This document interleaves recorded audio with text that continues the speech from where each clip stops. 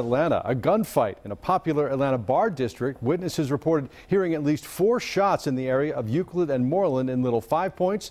Police immediately closed down the roads and went after the shooter. And Fox 5's Laura Neal joins us now live from the scene. Laura, have police made any arrests there yet?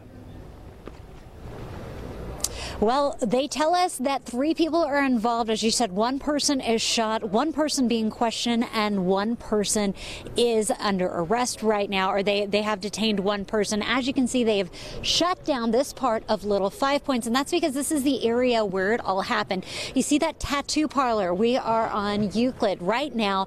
All of this shut down. They say that that's where this shootout happened. Now, 1 window is shot. We see some property damage there. Atlanta police say this happened around 9:30. Yes, 1 person is in custody, 1 person being questioned, and another in the hospital. Now, that 1 male was shot and transported privately to Atlanta Medical Center.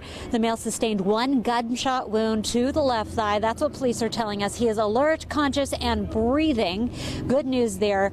Yes, and that 1 person is in custody. Now, we don't know what happened here. Police are obviously still very actively working this scene right now. We're working to get more information as this investigation continues, but there are tons of police officers out here. So this is a very active investigation. We're going to learn more and bring it to you coming up on Fox 5 News Edge at 11. Live in Atlanta, Laura Neal, Fox 5 News. All right, we'll check back at the top of the hour. Laura, thanks.